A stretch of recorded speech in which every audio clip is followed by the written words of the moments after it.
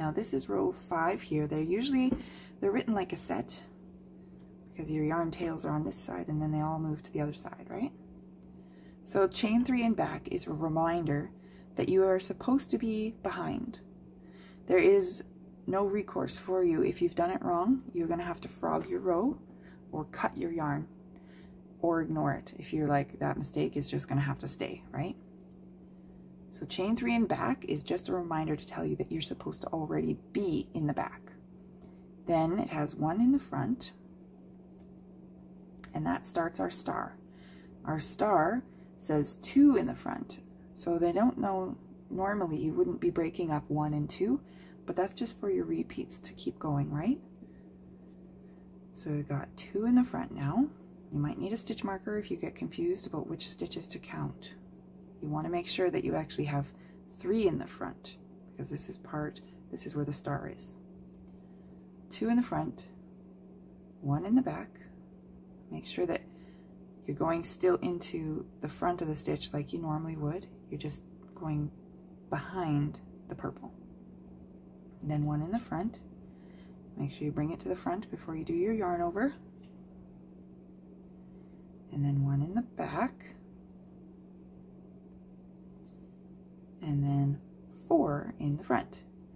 Now if you're doing your repeat and you can see that it actually counts 4, and then the star again is 2. So when you're looking, maybe you have 8 repeats and you're trying to count your stitches, remember that it's actually 6 in the front in a chunk, and that the star kind of breaks those repeats up, right?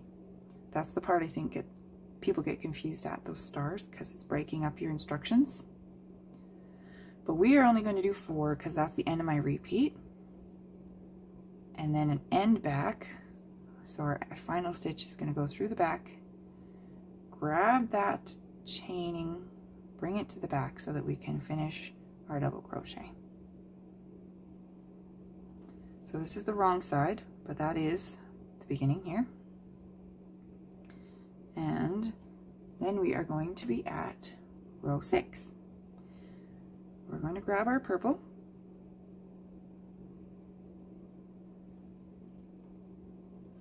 and we're looking at the right side. That's what the RS means, right side. And these accent color, the working part and the tail, has to stay in the front. This is when it matters. And then we're going to do chain 3 and 1 stitch in the front. So make sure you're counting. This counts as your chain 3 bar. First stitch is here. You'll notice as we go along that the edges have the same image. It's dark, light, dark, light, dark, light, dark. Then it says 4 in the back. So we're gonna go in the back window, pull it to the back. Then do our yarn over. I'm gonna do 1. We're gonna do 2. We're gonna do 3. We're gonna do 4. Then it has 2 in the front. So we're making sure that our yarn doesn't go around the teal, right? These are interlocking stitches. They are not actually connected to each other. And then 3 in the back. So I kind of pull it there to the back. 1. Make sure you chain between them. 2. If you're confused at the way my patterns are written, it might be helpful to look at the key and read through that, or look at my other video that says intro to reading my patterns, okay? We're going to have another front stitch. And don't forget to do your end stitch chaining, then you just kind of go into that final box. That's that. Now it's much quicker when you're only doing 1 repeat, but hopefully you'll be just making a big beautiful blanket or something, or maybe even a shawl, I don't know. Now it tells you again, chain 3 in front. At this point it's too late. If you are finding that you're behind, that means that when you started your purple row, it was on the wrong spot. Okay, so that's just a reminder. Then we're going to have 3 in the back. 1 chain, 2 chain, 3, and then it says front back, front back, front back. That's what it's saying, okay?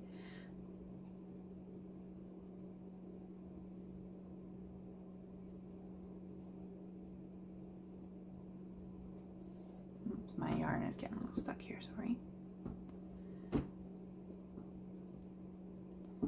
So those brackets can get confusing for people as well, but that's why the video is here to help. And maybe we'll have every crocheter learning how to do interlocking, and that will be super duper awesome. Then we're going to end here after our star. So if you got to the end of your star, you're going to have to go back to 3 back, right? But we are at the end of our star, which says do another one in the back and do your end stitch. Oh, don't miss that. There we go. End stitch in front. So we're going to go through that loop. And you should probably use stitch markers to keep this from unraveling while you're busy working on the other row. I like to live dangerously. Actually, I get annoyed at the tick tick ticking when it's on my desk. So it again is telling you WS, that's the wrong side, and the accent color has to stay on the back. Keep it away from you. And we are going to start with a chain 3. This is our outside stitch because it's our main color, so it doesn't have a front or back, it's just on the outside, so it just says chain 3. Then we're going to do 1 in the back, keep those tails out the way. Then our star, it says to do 2 in the front, and this is where you would start again. Then 1 in the back,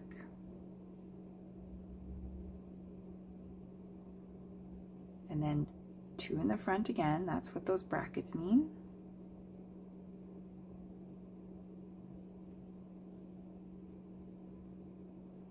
And 1 in the back. And then it says 3 in the front, okay? So if you are finished your row, that's the end of the star, but if you need to start at the star again, the star continues with 2 in the front. So you'll actually have a section here that looks like 5 in the front, which is why stitch markers can help you for counting, to know how many repeats you've done. We're going to put 1 in the back because we're done our star section, the star repeating section, you know. And then our end stitch just goes in that final loop section.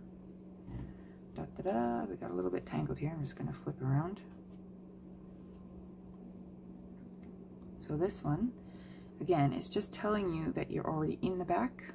It's just a reminder note. There's nothing you can do about it now except for frog, or cut it, or leave it.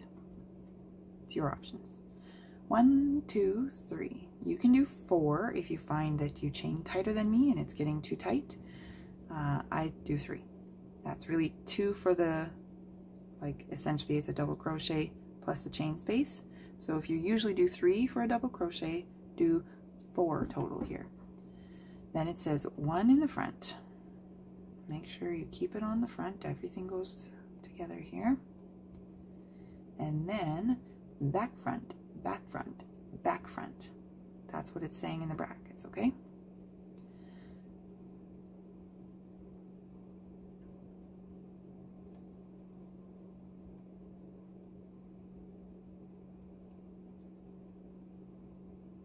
I like these funky colors. I'm curious to see what colors you guys are going to pick for summertime.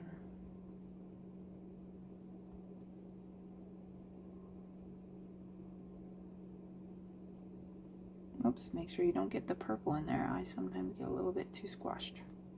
I just got some of the fibers. All right, so that's how the brackets work here. It goes 1 bracket, 2 brackets, 3 brackets.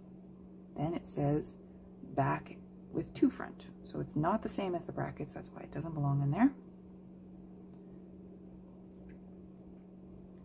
And if you're repeating, now you're going to go back to that star. I am at the end.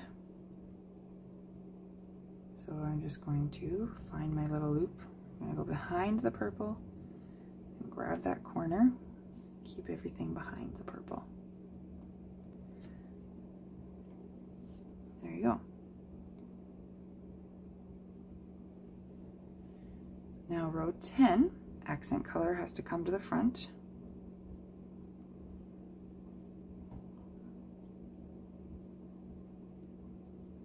Chain 3, 1 in the front. So you can see we are getting this line, line, line. And then it says our star repeat starts with 2 in the back.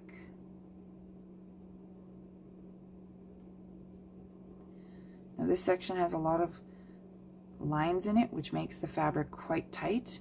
Some of the interlocking stitches will be a little bit more loose because giant sections that don't lock into each other kind of feel more wavy. But this one has a lot of lines in it, so it will feel a little bit tighter than maybe some of the other designs that I have. Just an FYI. So we did our 2 in the back. Don't forget your chain spaces. 1 in the front.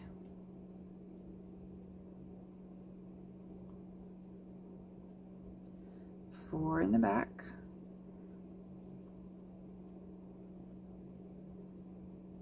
So we're going to grab it, pull it to the back. I hope you're getting the hang of how these stitches work. If not, you just need more practice. Keep going.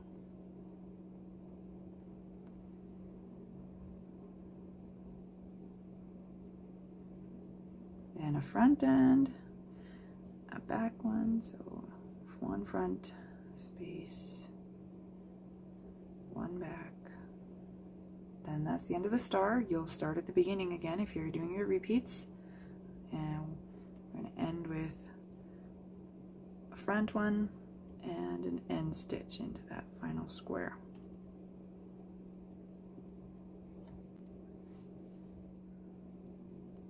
So chain 3 in the front. Of course, it's just reminding you that you should be in the front already.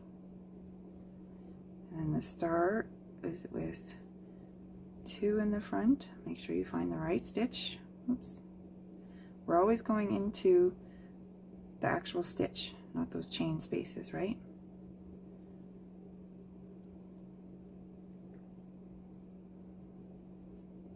And a back stitch. And a front stitch. And 3 in the back.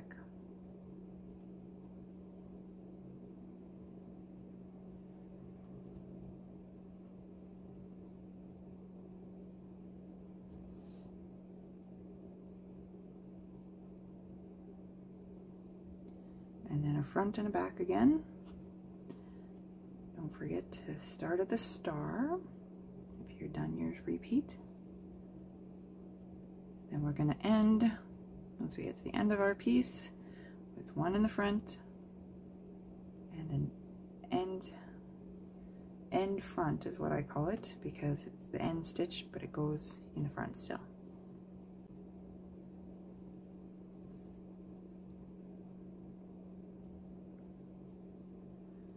On row 12,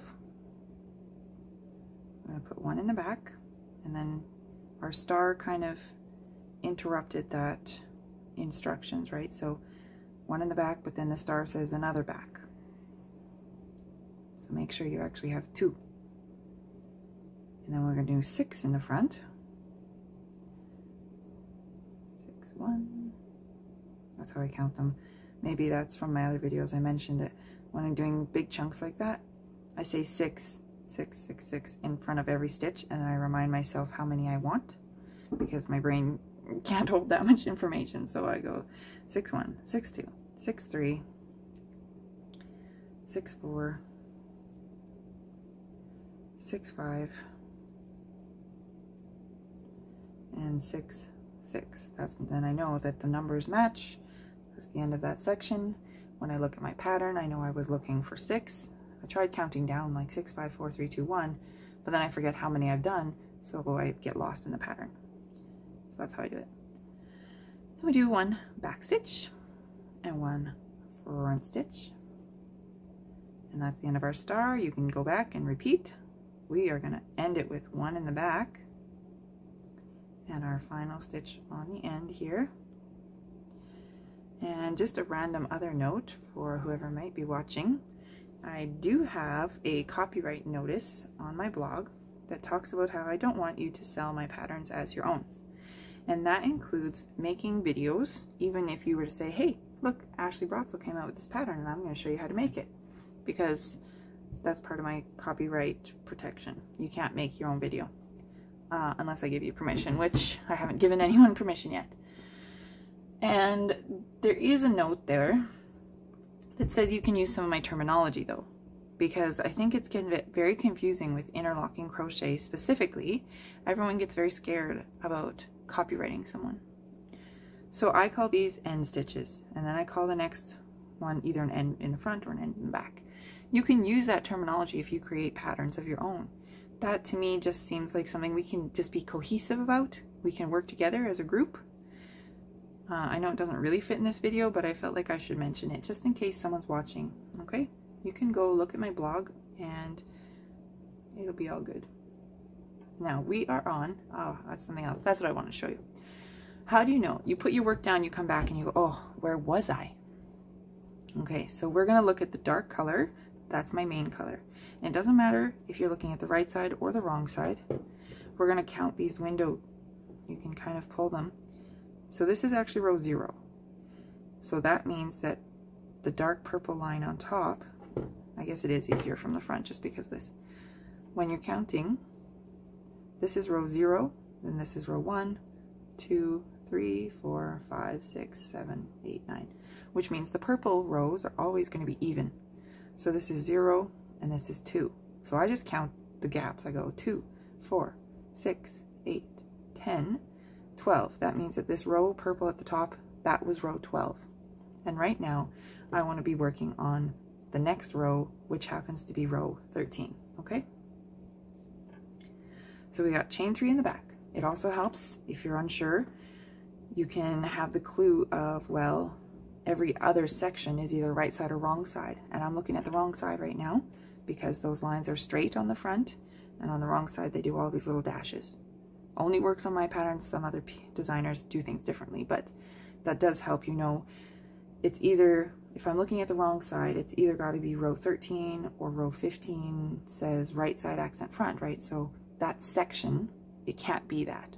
So if your count is off, those are some clues to help you. We are going to keep going.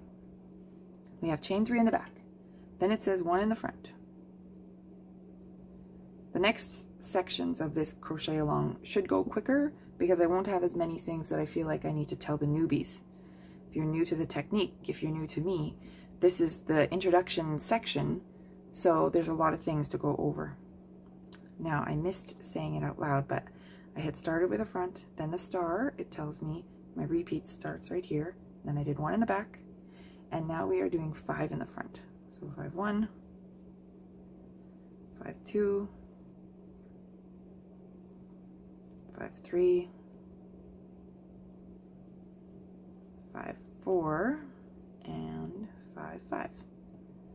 I like how the interlocking designs create a picture on both sides. They're not always opposite pictures, but they are opposite stitches, okay? And we have 1 in the back and 2 in the front.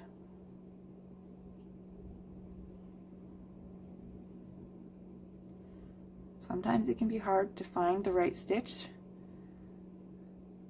and that final is ending in the back. There we go. So I hope by now we've gotten this far. You've got an understanding of the way the technique works.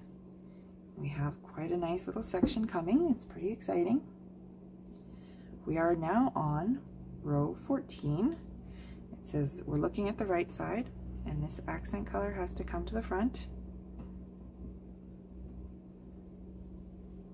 I like to keep my, I don't know if you've noticed, the working loop and then this yarn tail, I keep it kind of on the front. That keeps things a looking the same and not so twisty. So we have chain 3 and 1 stitch in the front. Make sure those loops are out the way. And then 9 in the back. Now if you are confident in your skills, you don't even really have to count. You're just going to go in the back all the way across your project. So you've got 9 repeats or 7 repeats or whatever. You don't really have to count them. You're just going to go all the way across until you get to the end, okay? You can count them if you want to. I do, actually. I give this advice, but I like to count. I feel like the counting is part of why I like crochet. It keeps me focused on the moment, and if I count every single row and every single stitch, then I know I haven't made a mistake that later I'll have to pull it apart and I will be so sad to waste all that time, right? So if you've got your stitch markers, keeping your repeats apart, or if you just like counting, or if you want to just go to the end, this is a row of all in the back until you get to the end. Oh, my little double crochet went weird there. Let me try again. So you're going to go all the way in the back, in the back, in the back, until you get to these, I call them my border design. It's just a line and a line and a line. Very exciting. But we want to keep that. The star ends and it says to put 1 in the front. Don't forget your chain space and do your end stitch in that final box. And then our tails are on different sides, but that is the end of what I call chevron A. It really just goes up and down, and then your repeat starts here up, right? So ta-da, there it be. I panicked at one point. I saw this little square and I thought, oh, I made a mistake. But that is only a square here. Once you keep going, it looks proper, okay? So your repeats probably look better than mine. Mine is very small. We are going to hopefully have the next release come out in a few days. That's it for now.